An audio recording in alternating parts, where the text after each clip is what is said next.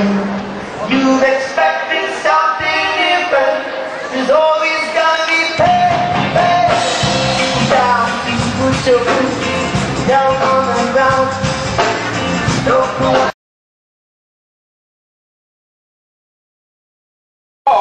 Juan Kelly's, Michael, crab meat tapas. And this is a dish, it's kind of like one of those little bites, tapas mean little bites, from Spain. And it has some wonderful, wonderful flavors in there. Around the holidays, or if you're going to have a party, because you can put little plates of these around, or you can pass them around while the party's going. Now I'm going to give you the basic recipe, but like I said, we can go in any direction that we want. Hey, Buzz, leave the cutting board around here. All right, what I'm going to, we're just going to saute this up a little bit, get these bell peppers going, and I'm going to use some onions as well. Now, if you were of the mind and you felt so inclined, you could also get a number of different bell peppers here. You get some yellow bell peppers, green bell peppers, and really get a whole lot of color going. I challenge you to do an egg test with some of these free-range eggs from Springfield. There are a number of the other farms around here that you can get in the farmer's market. Just take them and crack one in 2 different bowls and look at them. One is totally pale, kind of looks tired, lifeless. And the other one has this bright, the yolk has a beautiful, bright, vibrant color.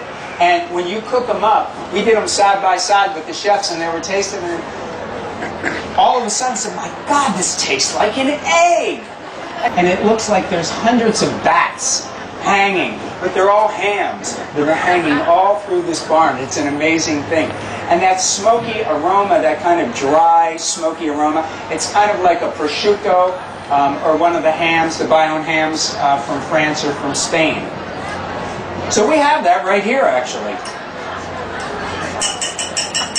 Okay, now I'm going to take some capers, just a little bit.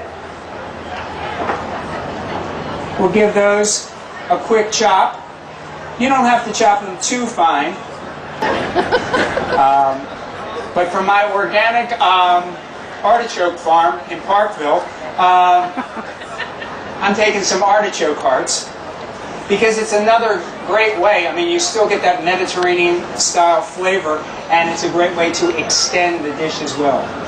Right.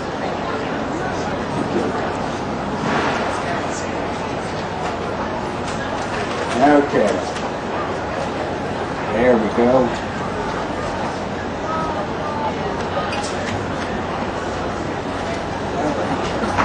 All right, there we go. Now I think we're going to give it a little squeeze of lemon juice. Get most of the seeds out here. Now you could use a strainer for this if you had one. If not, you want to pull most of the seeds out that you can see in the front. Otherwise, basically just have a little more roughage in the salad. Jumbo lump, because I like it. I use jumbo lump and lump crab meat, so we have all good stuff here today. And Bonnie, she went through all the crab meat to make sure that all the shells were out. So when if you have a sample or something of it and you find any shells, you're going to have to talk to Bonnie. I'm sorry.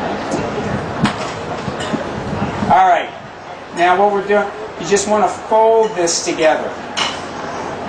Okay? Just take and fold it all together. You don't want to mess up the lumps here. The crab meat, this is a very forgiving recipe. So depending who's going to be coming to your dinner party, you can use all kinds of different crab.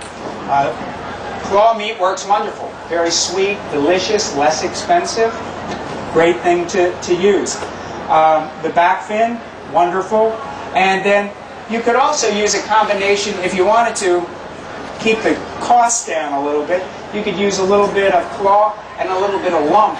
And then together they're going to look good, taste good, and again, you saved a little bit of money there.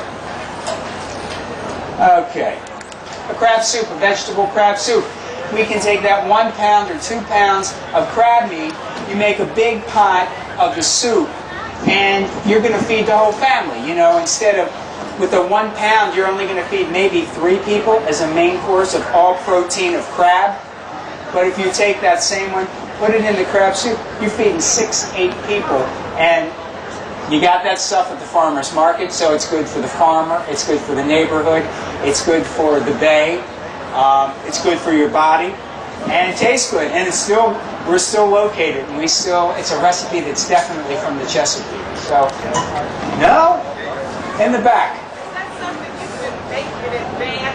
Is this something you can make? Absolutely. You can make this a day in advance, no problem.